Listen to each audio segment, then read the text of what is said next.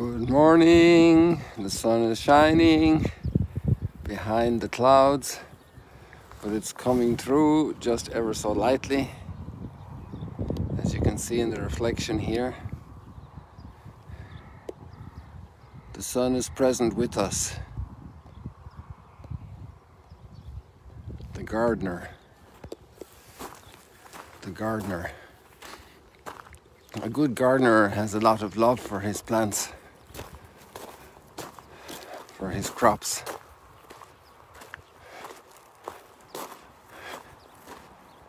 Just like the good farmer with his animals, with the cows and the sheep and the horse and the donkey. They're not just things, they're somehow, there's some connection there. We used to even name the cows at home on the farm. We knew their names. And the name was very interesting because the name, immediately we said the cow, it's the cow's name, the Big Twin. We had a cow that was called the Big Twin. And she was probably a twin, but I don't remember the twin sister. And it would have been in my lifetime because the Big Twin lasted a long time. In fact, until the end of my time at home, before I joined, maybe a year or two before I joined the seminary, so at the end of high school. And the Big Twin had given us a calf every year. A wonderful cow, you know. But you'd say that at home, the Big Twin, everybody in the house knew the Big Twin, because the name speaks about the reality. Look at this bird here. I often wanted to get these guys for you. Oh, yeah, we got her. Let's watch her for a second. There she goes under. Now she'll be hunted for I don't know how long. I'm not sure if it's a she or a he, but she'll come out again. So she's down. They can go very deep, I think 30 meters under the water. They don't have that here. Oh, there's another one over there. Maybe that was her. She was up again over there about 10 yards further on. So putting names on things is very important because it helps us to communicate. Oh, there she is again. That's the same one for sure. And now she's gone down under again. And sometimes they stay down a while, or maybe it's hard to find where they come up because they can go stretch under the water. But now it's very calm here, and we can keep an eye on her for a second just for the fun. There she is, look over here.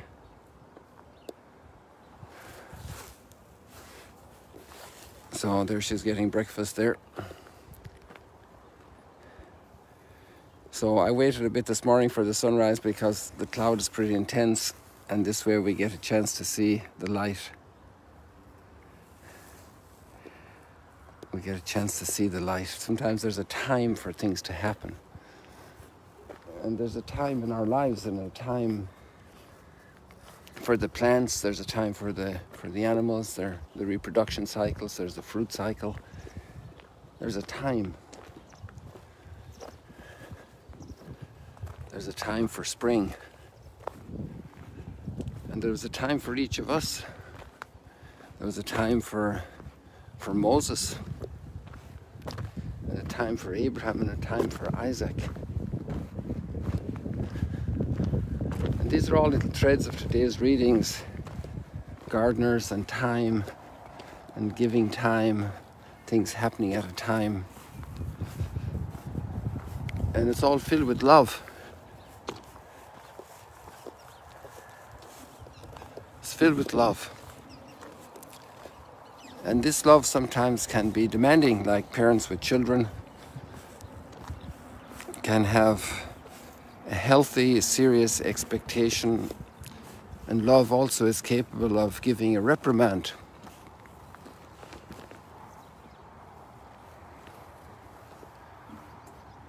Sometimes we prefer different ways. We prefer our own little slaveries. Somehow we get comfortable in our slaveries and we lose our freedom. We give in to certain habits of life that are really detrimental to us and hurt our life.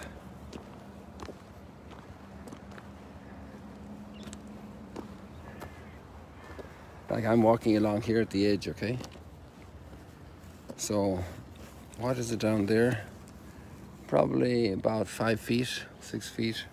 And the water here isn't that deep, it's only a foot or two. So if I just walked over here, the camera would get damaged and you'd get shocked.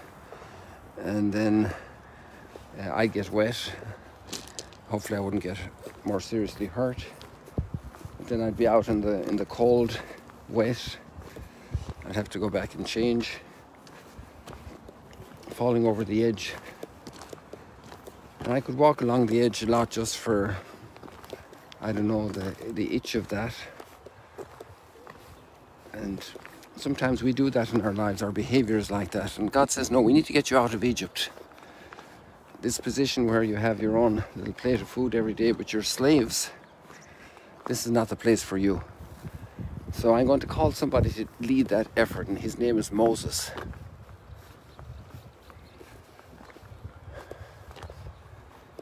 And this is a mysterious encounter of God with Moses. Really a mysterious encounter. There's a burning bush. We got lots of burning bushes here up in Mount Arbel. They're burning with colour. All these gorse bushes. I think they're gorse. But this bush was actually burning with flames, and it didn't die out. It kept burning and it was still there.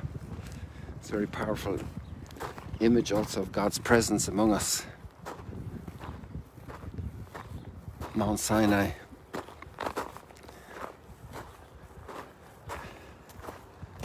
Where Moses had that very, very special experience.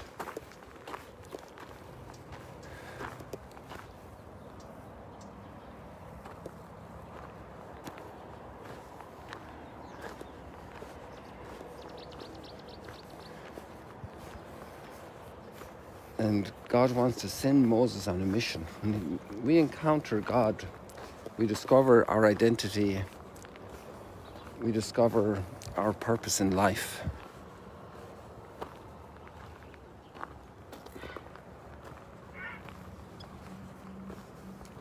In the relationship with God is the anchoring of our identity.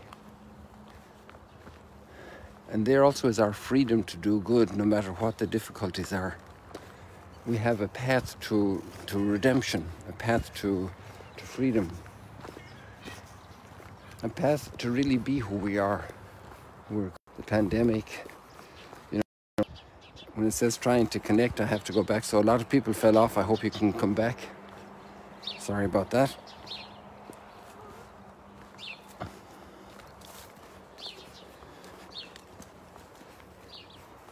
And God wants to know, and Moses wants to know God's name because it's a very serious mission he's given. And he asks for God to tell him his name, to tell him his identity, so that Moses can grasp God. But we can have a name for a little stone. We can have a name for this kind of plant with this flower. We can have a name for this kind of tree. And we grasp it in deeply in its essence. But a name for God, you know, we're small creatures. And a name for God of the universe, the Creator, the Holy Trinity. It's a whole path of growth into the intimacy with God, to know his name. You know, when you're walking down the street and you don't know the names of all the people, you don't know their intimacy, you don't know their mystery.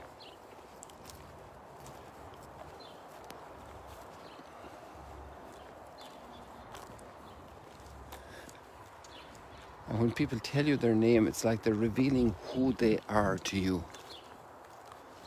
What a powerful gift, because it brings us into relationship with the other. We're standing before them, we're looking into their eyes, we know their name. And especially, you know, trespassers. Sometimes we have trespassers here on the property. That's a normal human thing. People who come in and you don't know who they are and why they're there. And if you ask their name, and especially if they're really trespassing, if they're not with a clean, open intention, they don't want to say their name because it gives you a handle on them. We can't grasp them. Sometimes it can be a little aggressive and you say, well, I take out my camera and take a photograph. That makes people very nervous because they don't want to be under your control. They don't want to be grasped by you, to be held by you.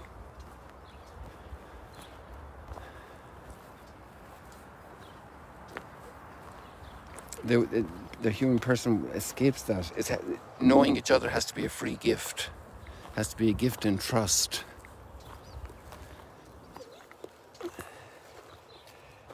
It's like entrusting yourself to the other when you say the name.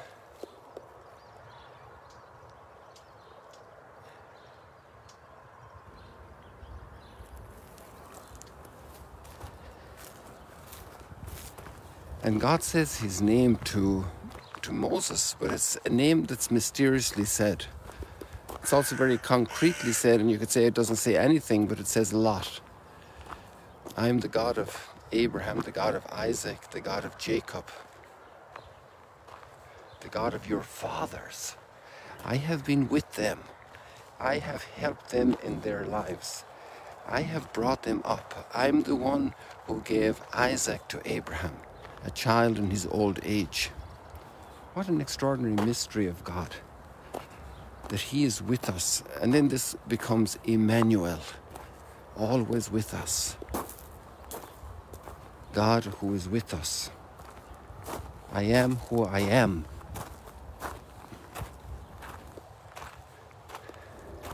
This self-revelation of God to Moses, the light is beginning to shine more powerfully.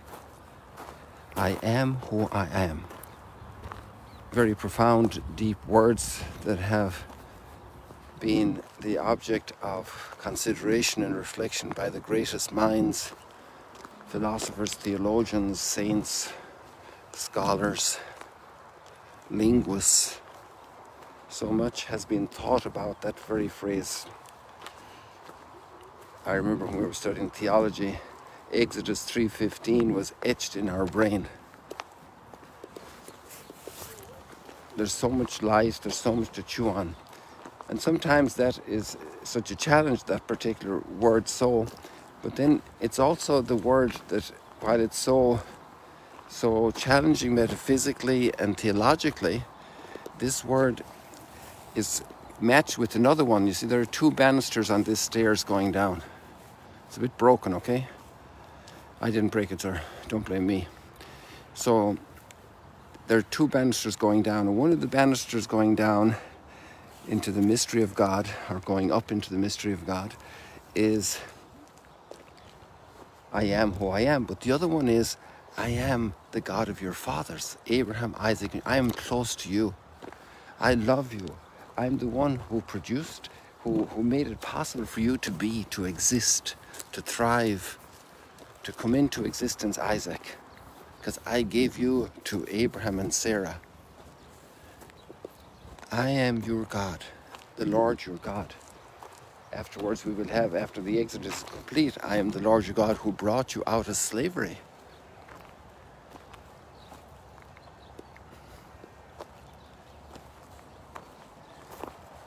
Let's swing forward to the gospel reading. The gospel reading is very tough words. And sometimes patients need a tough word from their doctor.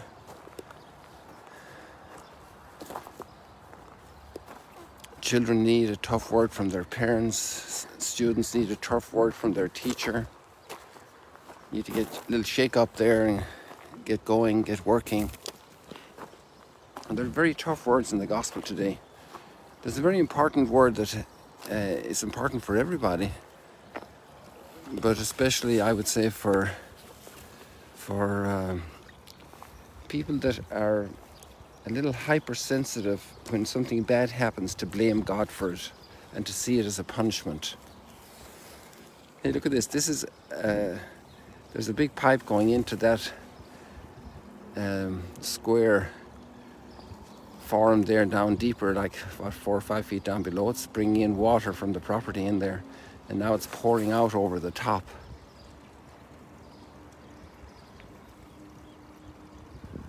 You see we're getting close to the top marker over there on the wall. So it has to be less than 2 feet now.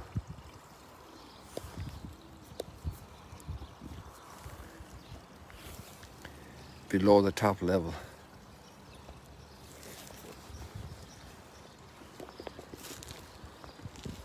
And then Jesus is teaching that when a tragedy happens, it's not necessarily punishment from God. On the other hand, there's a great sensitivity that evil happens because of our sins, which is also true. Because no sin can do good to us. It looks like it can do good to us, and that's the temptation. But every sin leaves a lot of damage. And not just scar tissue down the road, but it really hurts now. It hurts our ability to love. It makes us more selfish, more like an ingrown toenail. It's very bad for us. Sin is against our true freedom, and it enslaves us. And that's the freedom we need.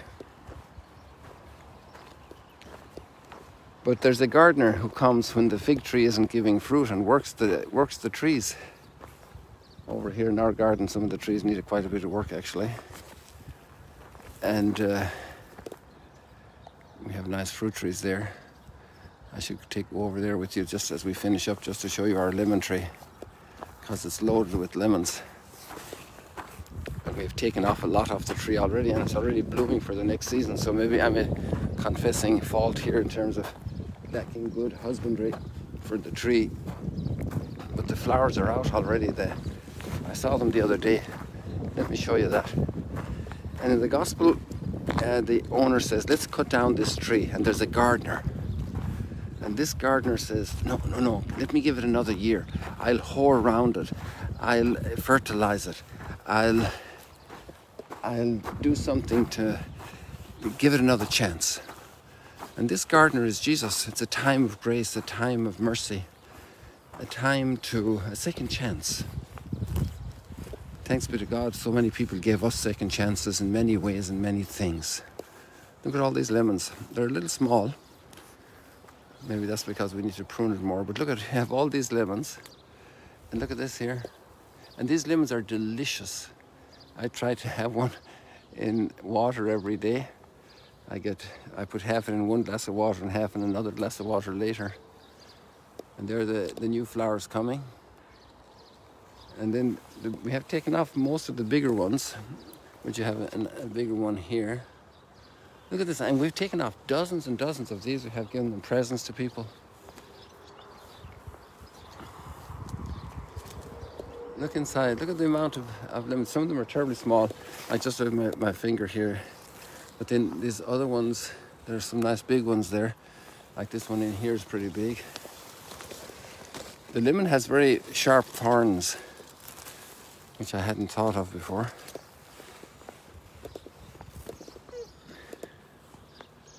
These are mostly small. Yeah, here's the bigger one.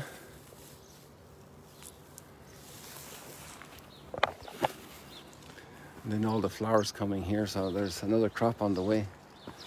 There's also a big one up here. Right there.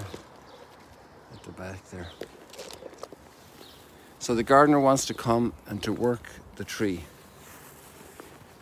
And actually this tree is very interesting. This tree was a split one. It had 4 pieces coming out, you see. And actually I was the one who cut them off here. Somebody told me how to do it.